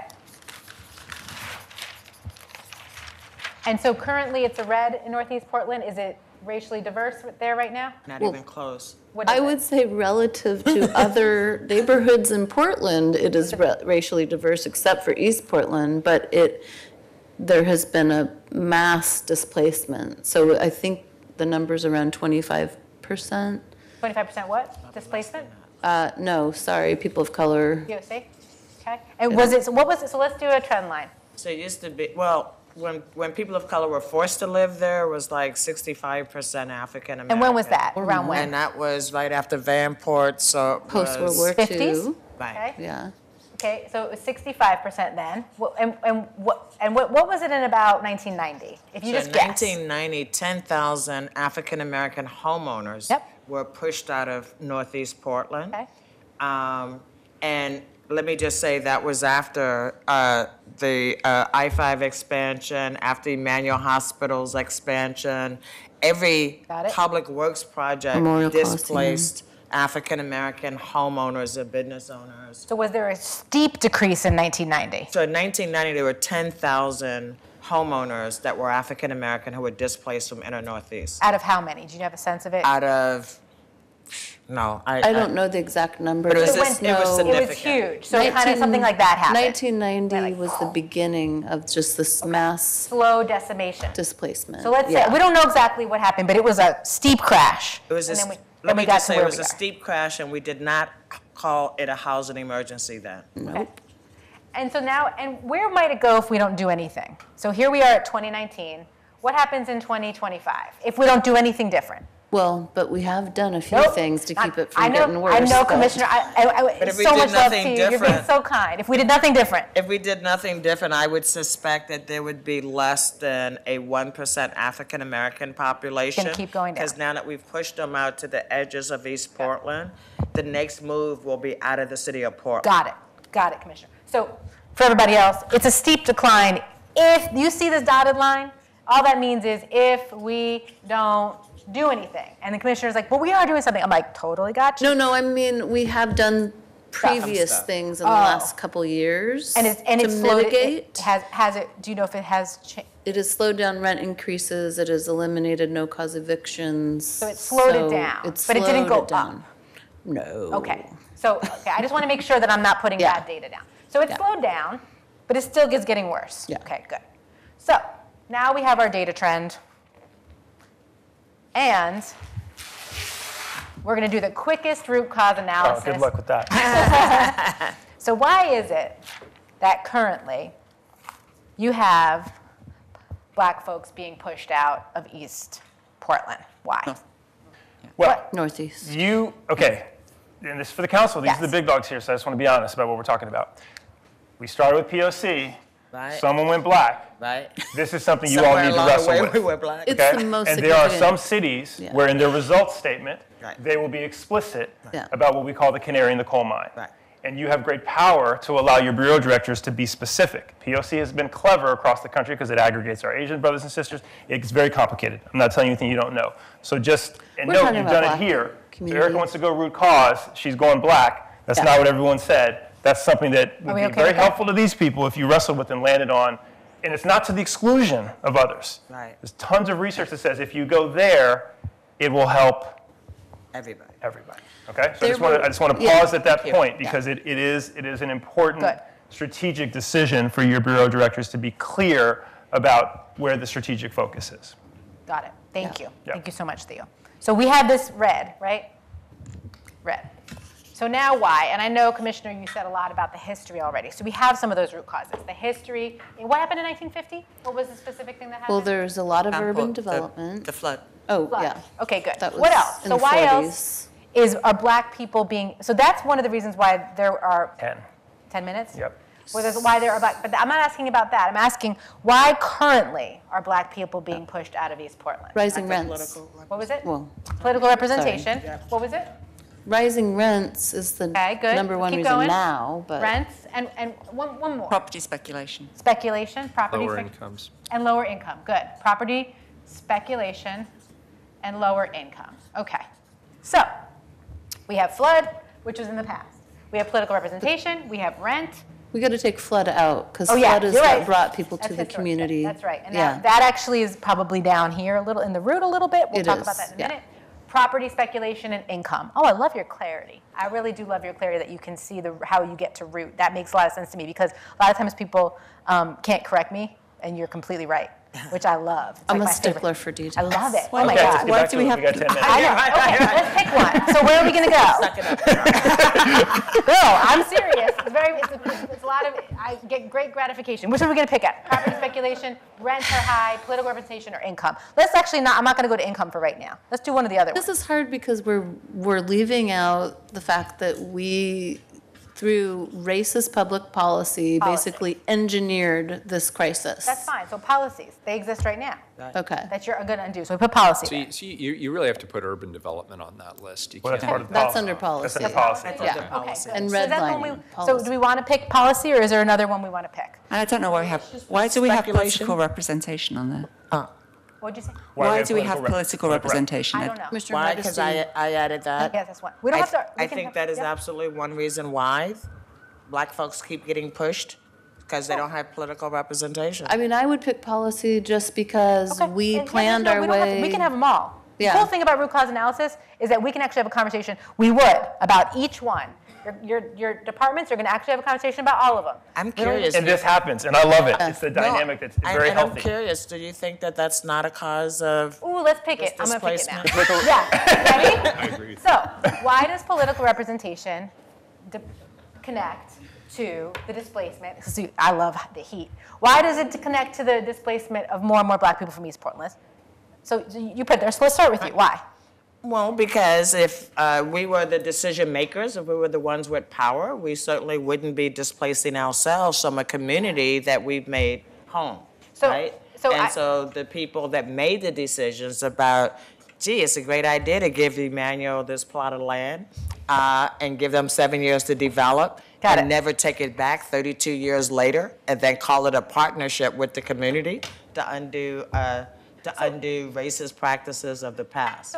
So that's just one example. Got it. And so why is it that Black people there aren't more Black people being politically represented in Portland? Why? Well, So there's a because few reasons. Why?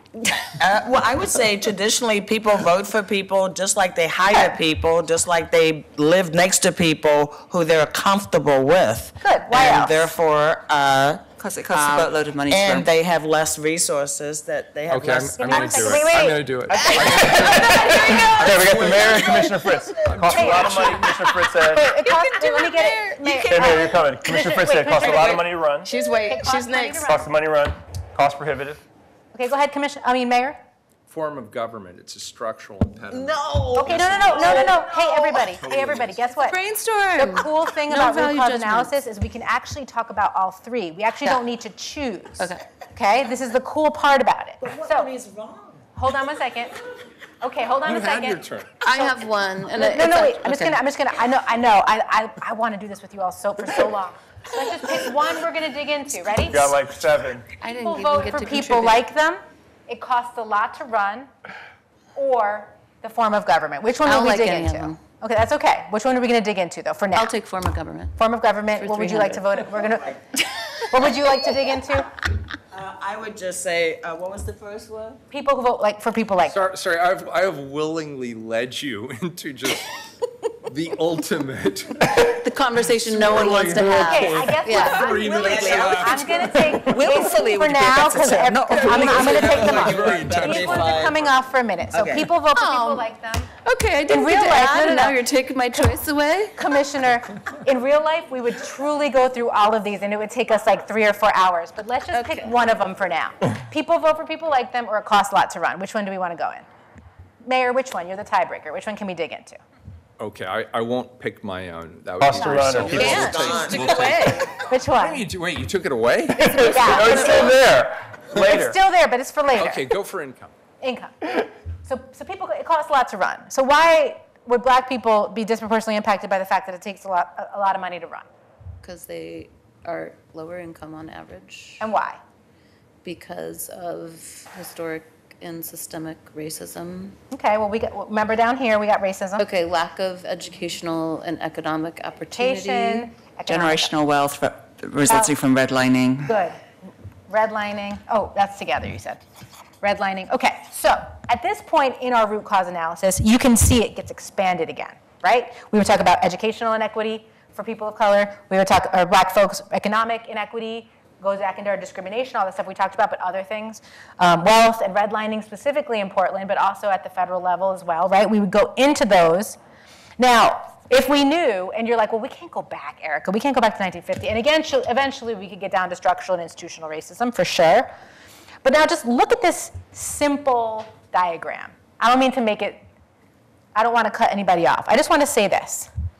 What is a root cause that you can just see up here, simply, not even going down below here, that you could do something about as council? So costs a lot to run, or people vote for people like them. I will fully let you down the road here. That's Commissioner Fritz. How about campaign financing? Okay, so here's the thing, right? And three of us agree. This makes it look, I just, like, you all just played so well. I really appreciate letting me push on you. The thing is, we would want to do a thorough, to your point. Why didn't you let us talk about form of government? Why don't you let us talk about income? We want to talk about those things. We want to understand what's under those things. Some of those things are technical and things that we might be able to change, we might be able to negotiate. Other things are really historic and deep. Some of them are cultural and historic. Why do white people continue to want to put white people in positions of power? Why are they more comfortable? Now, we could also do something about that. We could also educate and become culturally whatever. We could put just more people of color in power and screw it if people are comfortable. There's all kinds of things we could do. That's for me. But the thing about the departments that are around the table is, like, if they do this analysis of what's happening in their own organizations, Yep. they can actually say, commissioners and mayor, I know we have this great idea, but we did an analysis of what's actually happening. And if we work together, we could actually come up with a solution that would blow this out of the water versus us piecemeal doing it and just kind of missing it and going to that same bench of solutions. Now, this is very macro. And imagine if this root cause analysis was done with a room full of black folk from East Portland who were displaced. That's right. Then you'd have some good tiebreakers amongst you. Do it. Because you all did great, but probably not as great as They would. those That's folks right. did.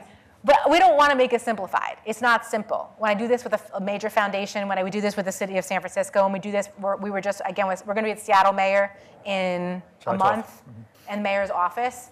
We don't want to make it sound simple, because you all have complex reasons about why. We want to take our time with it, which is why we've been together for 9 months. And that doesn't stop there. The work has to continue. Your departments want this work to continue because they want to actually make a difference and have an impact. I didn't see one person in that room, department folks, that was not, like, totally excited and committed and totally overwhelmed by the prospect of you all not loving this, like wanting them to do this kind of work. Like, they want this. They want the authorization. They want to do this work, but they know that it might not look as good at the beginning, because sometimes they're going to uncover some stuff that's just. So just to leave you with, there are more steps. The next step is, like, okay, if you were serious about changing form of government or people like white people, sorry for the shorthand, then who would you have to partner with? Because the mayor and the commissioners, like, you all have such authority, but there are so much rich resources in the community that you need to partner with to get this stuff done. And so the next question after partners is, what could you do? And then what will you do? So it is all the ideas are good. Community, come with your ideas. Best practice people, come with your ideas. Science nerd, academics, come with your ideas. Now we have them all there. Which idea or more address the root cause? Again, it's a match. It's a rigor. And then we propose to do this thing, okay? And then we start again in that thing. Now we do the same process again. Who's the client? How do we know they're better off? And it's this iterative process that just, to your point, you don't know where you're going to end.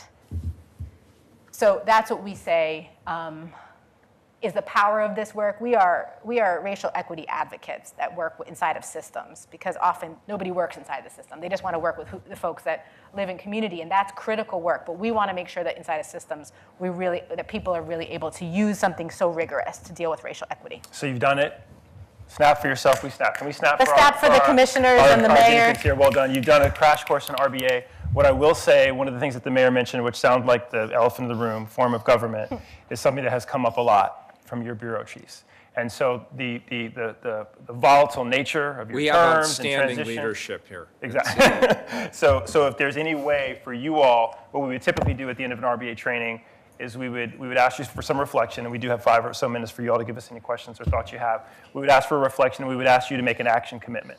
And this functions, I don't want to call it a dysfunctional system, but it plays out for them, so that racial equity changes every few years or this or that. And so I would just challenge, respectfully, the Commissioner and the Mayor to think of a way to empower these folks on a multi-year basis to actually do this work beyond your incredible leadership in light of some of the nature here.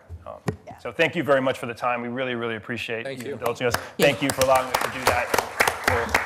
We'll sit back if there's anything you want to ask or offer. Well, and if I could just speak to that last point, the intent is to continue coming back to the whole council with binding city policies that empower the directors and bring them together so that the racial equity work lasts long after any of us are no longer on the council. That's awesome. And the key is if they can co-define impact, then they can figure out what their slice of the pie is. And then if you shift, right? I know the council can sometimes, you can be commissioner over a certain set of bureaus at one point, and that might shift. The impact doesn't change. The thing that they're aiming towards doesn't change. That sounds like if it's aligned with your vision, then that's extraordinary. And my concern is that goes on whether there's a city manager or a city commissioner over a particular bureau. That either way, we need to have those impacts and those that clear path. And I would just say, I just can't believe you circled that one. But let me just say that I don't think that, I think that once you unpack that and got to the root, Yes. you would find out that it is not, in fact, a form of government. It is how we operate within the form of government that we have. Love it. And it's like, I think that's a default position that people take because, it's a great excuse to not do things differently. But nothing in our current design actually doesn't allow us to do things differently. So I've politely disagreed with the mayor over and over again on his premise about whether it's the form of government or it's how we operate and maneuver within this frame. Well, I mean, but to be fair, the cost to run is directly linked to form of government. That was my thinking in supporting that item because we are at large. Our district is the whole city. Sure. And although there are no longer any districts that are majority minority population, I do think that if we had districts, it would be easier for African Americans and people of color to run and win if they had smaller ground to cut. And, I'm an anomaly here. Commissioner Hardesty is a bit of an anomaly. Hopefully it's the start of a... Got it. And might I just offer that when we name something at that point, it is in the root cause analysis where some of that stuff comes out. Mm-hmm. Where are the areas at which we can make some changes, and where are the things that we feel like we can't make changes in? So it's not a matter of saying we're circling it because it is the core. We're circling it because it keeps coming up, and it keeps. It's a story. It's a real story that it keeps being told and being told. So if part of the conversation is not that's the problem and it needs to be changed, but why is it perceived that way? Why is it the way it is?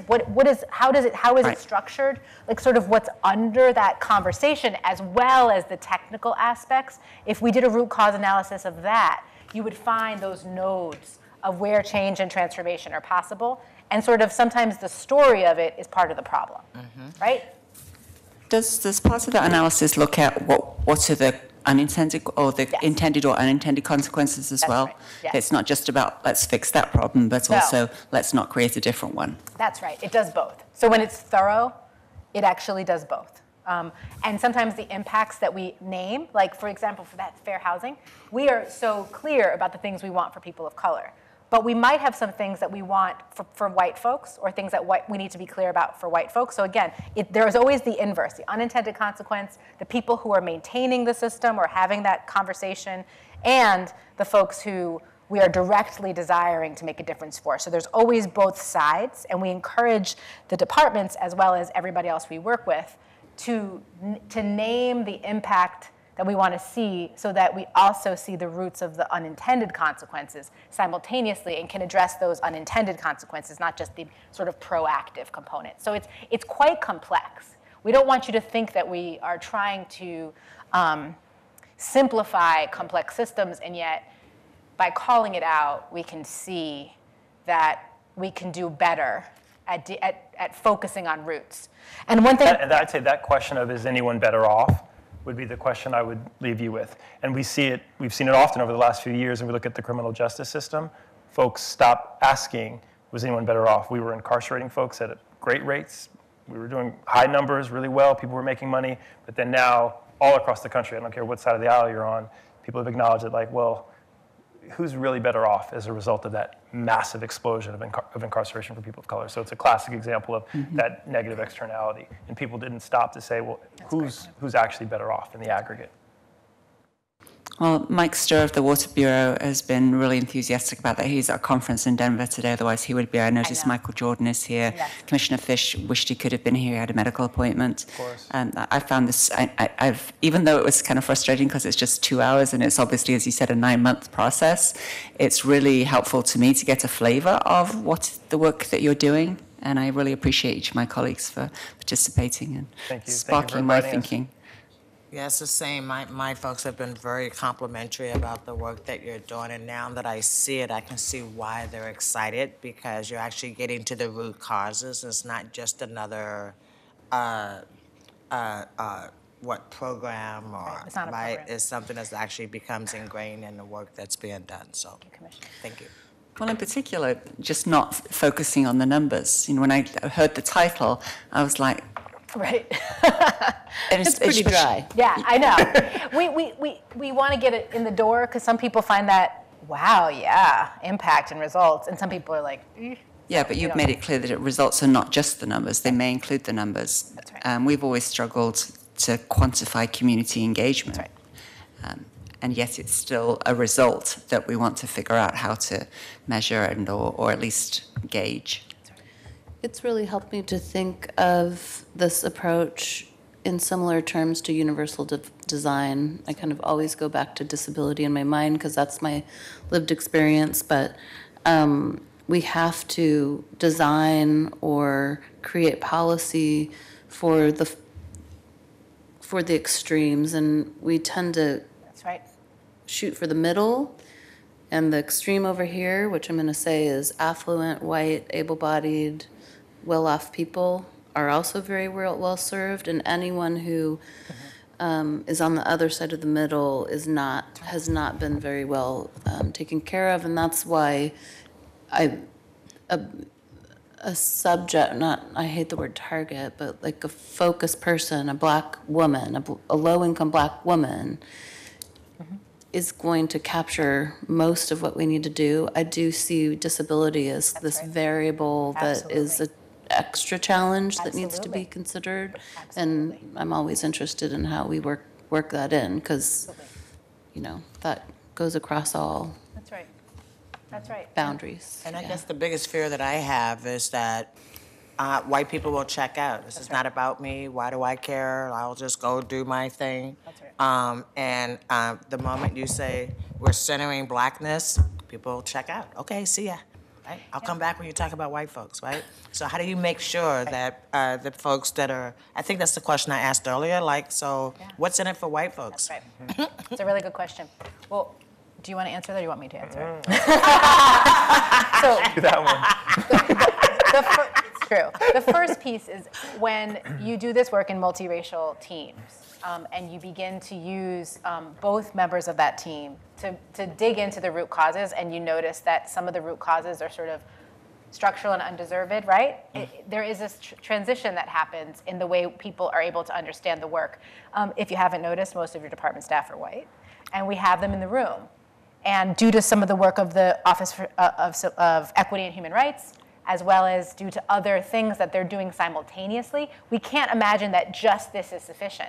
There is still that hearts and minds work that has to get done, especially for white folks. And so what we say is, in partnership with other things going on in Portland, the way that white folks are coming to understand that their humanity is at stake. If folks of color are struggling and suffering in Portland, white folks suffer too, not just because they personally, don't have a job, but folks of color are no longer here. Mm-hmm. White people will suffer from that.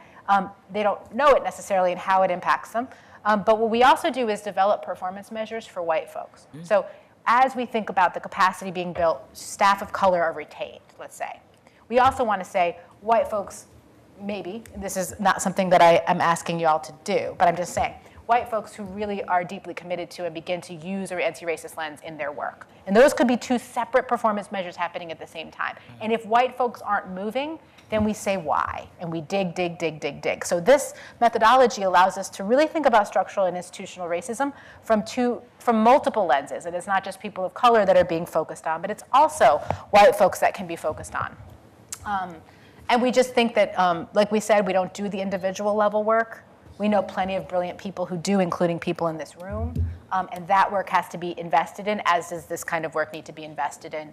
It's a heavy lift for your departments to do this work, and yet they come to the table, they do their homework, and they ask the best questions, which tells us that if Portland is the first place in the country that gets this right, because there is no other place. There is no other place where we're sitting in front of city council except for maybe Seattle soon, so we'll see who makes it happen. We have seen people use this methodology to successfully transform population-level indicators. We've seen in Chula Vista, California, third grade reading for Latinx kids got up to and then surpassed white children. And using this methodology, we've seen foundations completely transform their grant making. We're talking about big boys, like big foundations. Change their internal infrastructure and then give money out differently and actually start to see impact in community. So it's not, I'm not saying that nobody else does it, but not at the city executive level. You all would be the first. Though that's usually a collective of people that are like, well, city's not doing it, so we're gonna do it. And then they transform. But you all are really at the head of that curve right now. You really are. And maybe Seattle, we'll see. We'll see which one of you, not to trade. New Zealand, national level. Oh yeah, New Zealand does it as well. Cool. We got a healthy competition with Seattle. That's one way to make white people care. Make them think they're going to win something. Yeah, right. You can beat Seattle, yes. All right, this is deteriorating rapidly. Thank you, Mayor. Thank you. Thank you. Appreciate it very Thank much. you. Thank you, and thanks to all of our department Thank you very much. directors. Thank you, department. Thank you, all. departments. Thank you. We'll see you tomorrow. Thank you. We are adjourned. Thank you, Thank you. Commissioners and Mayor.